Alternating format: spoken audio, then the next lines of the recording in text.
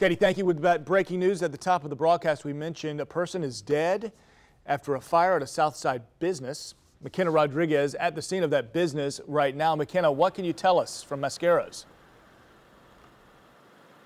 Lou, we are actually right off of Southside Boulevard in front of the Mascara Gentlemen's Club, where on the left here is where we're told the fire started, in a side room of the club. Now, we can't see it from the road here because it is in the back of the building. But the things that we do know is that the Jacksonville Fire and Rescue Department was called to the club around 10 p.m. last night for the fire inside of a side room. Police say after the fire was put out, they found a man dead inside. The man has not been identified, so it's unclear whether he worked at the club or not.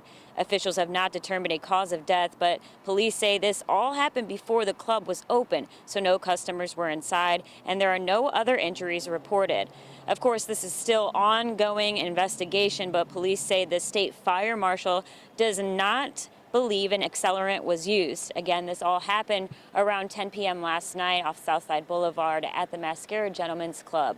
Of course, we will continue to bring the latest details as we receive them. Live in the Southside, McKenna Rodriguez, First Coast News on your side.